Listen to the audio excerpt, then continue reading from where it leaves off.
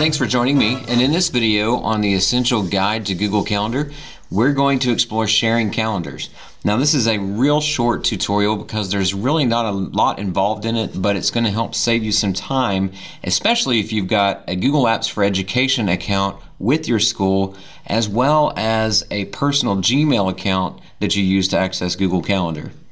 Now, for instance, in this case, I have a school calendar, and I know that this is my Google Apps for Education calendar because our school logo is shown in the top left instead of the normal Google logo. And I happen to have a calendar here that is my virtual calendar, and I'm going to turn off these other calendars here so we can just isolate and you can see what I'm talking about. By the way, don't forget you can toggle calendars on and off so that they don't show up in your view. That way you can see only the dates for that specific calendar without having to sift through all the other dates on the calendar. But in this case, this virtual academy calendar is one that I want to share with my personal Gmail account so that I can access it on my mobile device like my iPad or my Chromebook or my phone. So to share this calendar, what I need to do is I hover over the name of it and a little drop down menu will pop up. Click on that drop down and choose Share This Calendar.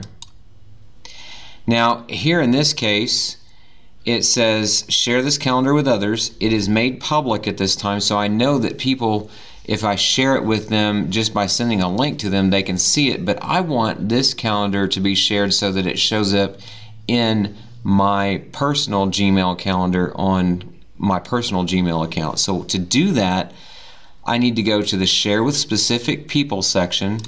I'll enter the email address that I want to share it with.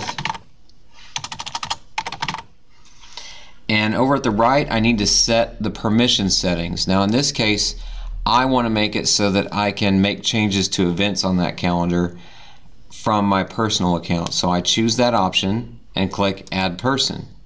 So now you can see on this list, these two email addresses are allowed to edit and make changes to that calendar. And so I go to the top and click Save. And it says, are you sure you want to give access to this calendar? This is telling me this because this is a Google Apps for Education account and it wants to make sure I understand that I'm sharing it with someone outside of our domain. So I'll click OK and it takes me back to the main screen. Now, to make sure that that took place, I'm going to go to my personal Gmail account calendar now. So here I am in my personal account, and coincidentally, I actually got an email while I was switching over to this account that told me this calendar was being shared with me. But if I look down here at the bottom, I can see in my other calendars that the Virtual Academy calendar has been shared with me, and I can actually see the dates on that calendar that were populated previously when I was viewing it before. So that's how you share a calendar with somebody. It becomes very helpful if you have multiple people in your organization that need to make changes to events in a calendar, and it's also just helpful if you have multiple Gmail accounts and you want to share your calendar access across those accounts. Well, thanks for joining me, and if you have questions, please let me know, and look for our next video in the series on the Essential Guide to Google Calendar.